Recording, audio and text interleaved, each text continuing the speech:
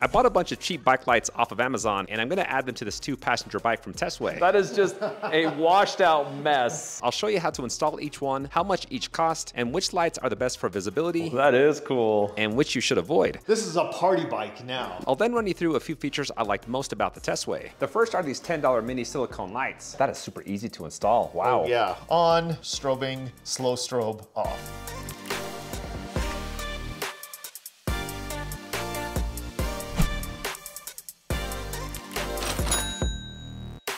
What is the next one? It says spoke light. That one is meant for bikes with these types of spokes, and the Testway has more BMX style rims. Here's how to install on regular spokes. Just push the bolt through, pop it on the spoke, and screw on the nuts. For the Testway, we just zip tie the crap out of it, which actually worked pretty well. Oh yeah, that's super tight. Yeah, that's not moving. Let's go try it out.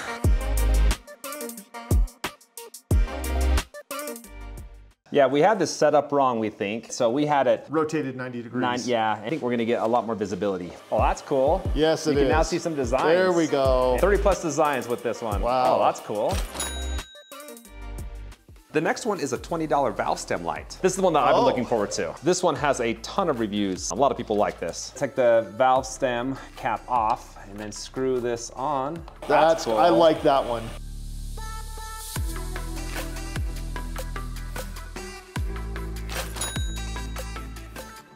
These LED lights were the most expensive at $25. Should we read the instructions on how to do this? Now let's just wing it. These are bulkier than your average LED light strip. There's a piece of double-sided tape with Velcro, so you attach that actually to the bike. That's probably the battery pack. Yeah, mode, speed, bright and color. I'm thinking if we just maybe put the box right there, hold it tight. These lights have 2-sided tape, which is gonna make it a lot easier to put on your frame, but I didn't want to keep it on this bike, so we're just zip tying it, trying to hide the light so you can't see them directly. And now let's hit the lights off and see what it does. See what it looks like, huh? Oh, yeah. Oh, wow, that is bright. Here's the top view, and that gives a nice glow on the grounds. Yeah.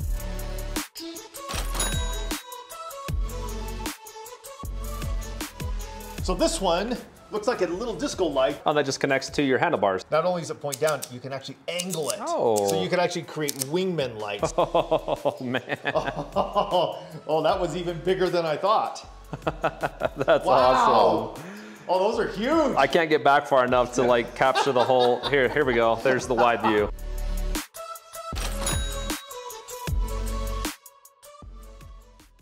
This one actually looks pretty easy. Look, just 2 rubber zip ties, and that's it. There's a little button right there, and it's sitting above the surface, so it's really easy to feel. 3, 2, 1.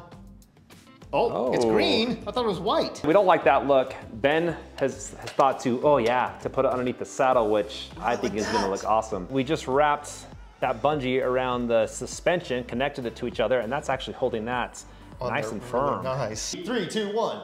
That's way better. Oh yeah, absolutely. For fun, we thought we'd turn on all the lights at the same time. That is just a washed out mess, but it still looks amazing at the same time. We then went for a ride to see if all the lights would stay on and to see how we liked the bike. After an hour, everything was as solid as it was when we left. So I asked my brother what he liked. The seat's very comfortable. The color is pretty cool. I actually like how high it rides. It's kind of fun. And here's what I liked. I do like that the rack is welded to the bike. You have a cushion and foot pegs, and it can carry up to 350 pounds. They've got a huge battery for a $1,300 bike. They say that can take you up to 60 miles. You can remove that, just unplug it, pull it out. It takes about 5 to 6 hours to fully recharge. I also thought it had pretty good components in the cockpit. It's everything I would usually see for a bike a couple $100s more. Here's the things we thought Testway could improve, and the first was the power delivery. The strength that the motor kicks on. So the motor comes on a little bit too abrupt for you, is what you're saying. Too abrupt and too long. The biggest thing I didn't like were the welding scars. Now, as far as the best lights for visibility, we both agreed on the silicone lights. They are very bright for how small they are and super easy to add. I can see why they're so popular. Now, the light that I would avoid are the disco ones. They'd be cool to cruise around the neighborhood or maybe add to your kids' bike, but it's too much. There's a lot going on that can distract you when you're riding. If you enjoyed this video, I think you'll like this one. This is my most favorite PEV, and it's the one that I choose the most out of all the vehicles in my garage. So go check that out, and thanks for watching.